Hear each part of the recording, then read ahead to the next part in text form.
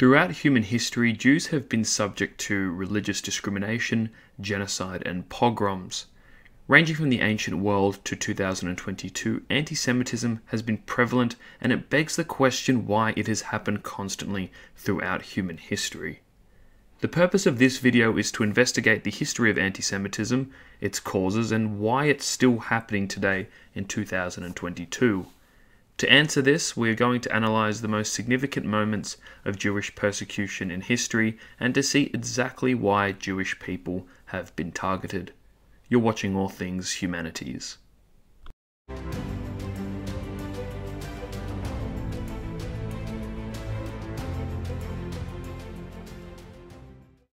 Before analysing why anti-Semitism has existed, we need to understand what anti-Semitism is.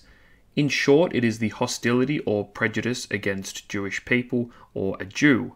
The most important factor of anti-Semitism is to mistreat a Jewish person for the fact that they are Jewish. This is important to note because it's what makes anti-Semitism notable. This is because discrimination exists on the grounds of culture and ethnic identity.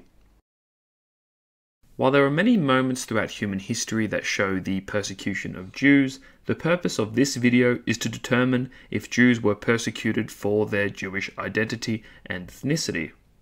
This is worth noting because many groups have been persecuted throughout human history, for example, Africans and even Christians, and the point here is to find why specifically Jewish ethnicity has been targeted. This makes the claim of anti-Semitism worthwhile and significant. Otherwise, claims of discrimination can be applied to all cultures. One of the earliest and most significant persecution against Jews was the Babylonian captivity, where a large number of Jews were held captive in Babylon following the destruction of Solomon's temple in Jerusalem. Interestingly enough, this moment spurred the creation story in Genesis 1, as it acted as a sign of hope for the Jews following their persecution. If you look at why this happened, it was because the Jews refused to pay taxes to Babylonia following their occupation. However, this theme is very common throughout human history, so it's hard to claim that the Babylonians were intentionally out to persecute the Jews for their Jewish identity.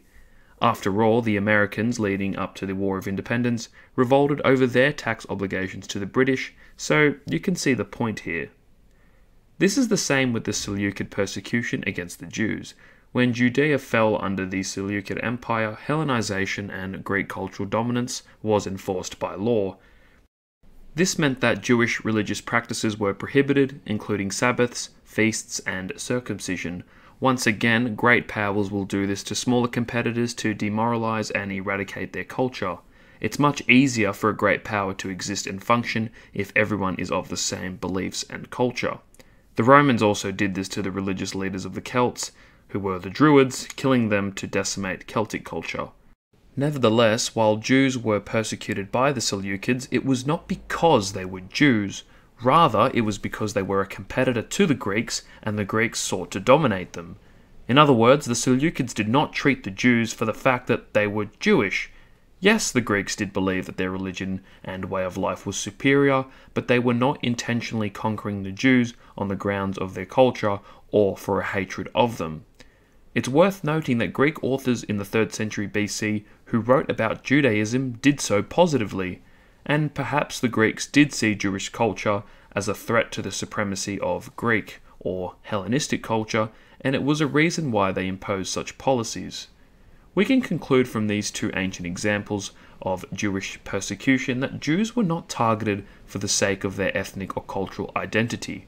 Rather, Jewish people lived in a region of the world, and they faced the wrath of great power struggles of that world.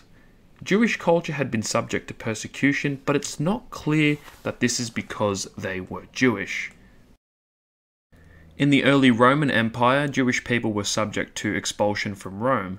Tiberius thought that the Jews caused continuous disturbances. In AD 70, the Temple of Jerusalem was destroyed by the Emperor Titus following anti-Roman protests by the Jews. This is another example of Jews unwilling to comply with cultural oppression and showing their resilience and toughness for what they believe in. During the reign of Hadrian, Sabbaths, Jewish festivals, and circumcisions were prohibited. Hadrian aimed to annihilate Jews from his empire, And even so, the Jews were very faithful, strong in their beliefs, and were not willing to succumb to Roman culture and dominance. Perhaps this is why the Romans persecuted them, for they were not willing to comply with the intrusions on their culture. I think we can conclude that throughout the ancient world, Jews are very strong in their religious and cultural beliefs, and it seems that the Jews were willing to fight and stand up for what they believe in against all odds. The resilience and toughness of Jewish culture perhaps made them a target, for they failed to comply with the culture and traditions of foreign powers. In the medieval period, or the Middle Ages, ranging from 500 to 1500, Jews were persecuted on the grounds of religion.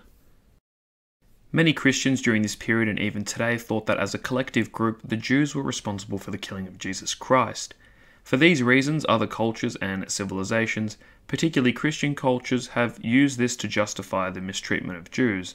The view is insane, but it has been a reason why Jews have been mistreated throughout the medieval period. Jews were massacred and exiled across Europe during this time. In 1096, for example, German and French Christians massacred Jews during the Rhineland massacres. This was part of the First Crusade, and once again, it was because Christian groups attributed Jews for the crucifixion of Christ. Jews were also blamed for economic misfortune, and Jewish wealth was targeted as a result as early as 1100. Jews could only live where the rulers allowed them to, and practice only certain trades and professions that were generally shunned by the rest of the population. There was some blood libels or even blood accusations which falsely accused Jews of murdering Christian boys to use their blood in the performance of religious rituals. This is important because murder is strictly prohibited in Judaism, but this belief still remained prominent in the world. During the 14th century, Europe and Africa were faced with the bubonic plague. Fear, superstition, and a lack of a scientific understanding of diseases meant that someone was to blame for the pandemic. As a result, Jews were blamed for poisoning wells and spreading the disease, and in Germany and Austria, it is estimated that 100,000 Jews were burned alive for this. As a result, Jews often engaged in trade and banking, which led to negative stereotypes that Jews care only for money and engage in shady business practices. Jews may have had to rely on merchandising and trade to protect themselves. After all, Jews have been nomadic for a long time and have not had a homeland since ancient Israel. Interestingly enough, this gave incentives for a Jewish homeland in Palestine, with the case being argued by Theodor Herzl in his work The Judenstaat. At this time, the church was the dominant power in the West, and Jews were not allowed to own land. Additionally, the church did not allow Christians to loan money for profit. Jews had few alternatives, but now became moneylenders, and once they had become associated with the forbidden trade of usury, which means the practice of lending money and charging high interest, a new set of stereotypes involved around Jews being hungry for money and also greedy. This has prompted an attitude of jealousy and hatred towards Jews, regardless of whether they've worked so hard to gain such positions of wealth and influence.